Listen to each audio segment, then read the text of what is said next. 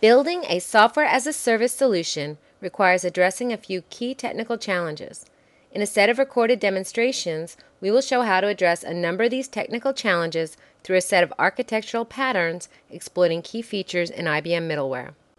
One of the most important technical challenges faced by architects when building a software-as-a-service solution is multi-tenancy. Multi-tenancy refers to the ability to host a single instance of a software solution that serves multiple client organizations. In the first demo in this series, we will show an approach for supporting multiple tenants on a single instance of an application server. We will also show how multiple roles can be supported for each tenant and how a new tenant can be provisioned on this single instance of the application server. In order to demonstrate how to address the multi-tenancy technical challenge, we have constructed a fictitious multi-tenant banking application. This banking application provides different virtual portals for different banks on a single instance of WebSphere portal server. Each virtual portal is configured with its own look and feel elements to provide unique branding for each bank.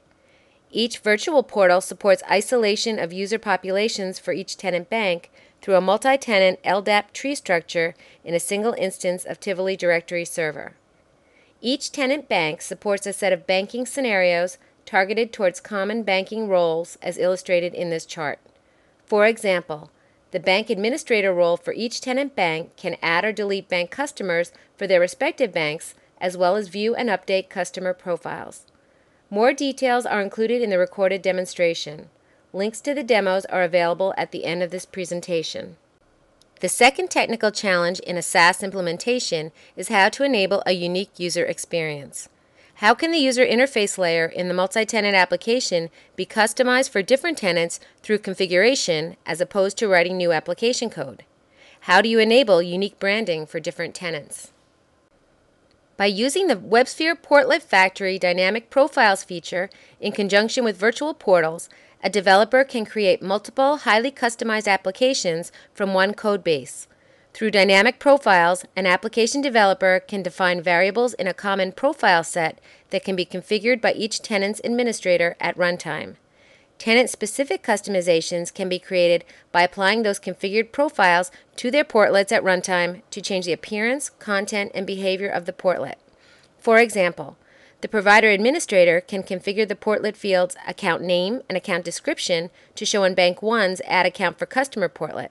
However, these fields can be hidden from the same portlet for Bank 2.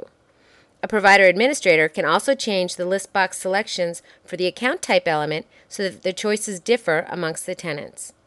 In this demo, we will describe how to implement, manage, and specify profiles for multiple tenant banks. The third technical challenge in a SAAS implementation is how to configure the data tier. There are varying degrees of data isolation for a SAAS application that range from an isolated environment to a shared environment, including shared database tables. This demo will address how you can use a shared database environment as opposed to an isolated database environment for supporting a multi-tenant data tier in a SAAS application.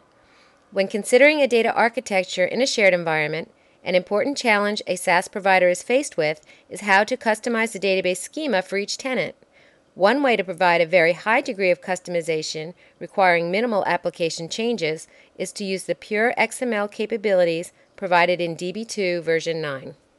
In the sample banking application, this scenario will show how to share database schema across two tenant banks through the use of a bank ID column and an XML column in each of the database tables. Through the use of an XML column to hold the tenant-specific data, we are able to configure each tenant's data as simply as you could by using custom columns in an isolated database environment.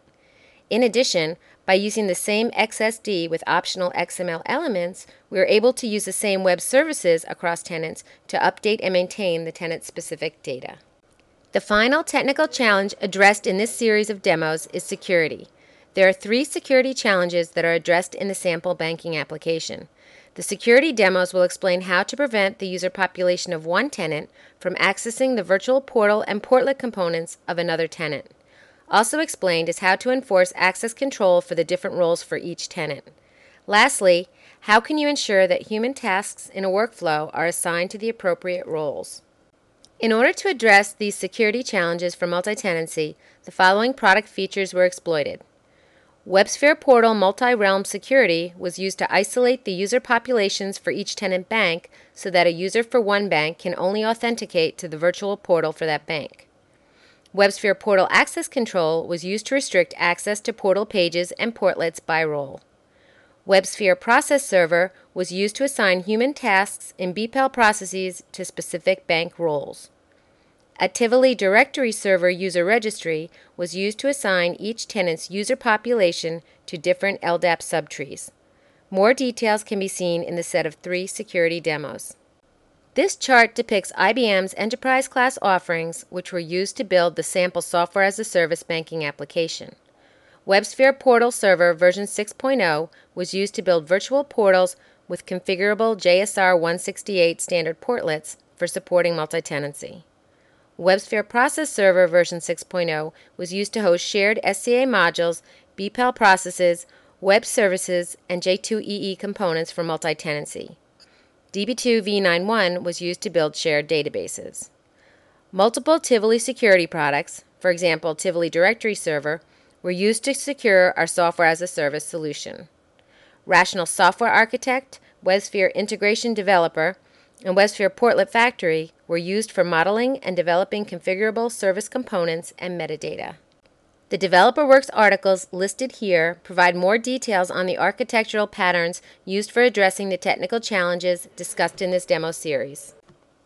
IBM software provides a number of features which can be exploited to build a software-as-a-service solution. Please click here to view these demos. IBM has innovative resources and programs to help you manage change and become relevant in the software-as-a-service market. Whether you're an ISV, system integrator, or reseller, we can provide education, support, and benefits to help you grow revenue and differentiate yourself. The first step will be to join the SAAS community. You will automatically be kept aware of new SAAS technical benefits and workshops and get the enablement help that you need to transform your application for delivery in the IBM Software-as-a-Service model.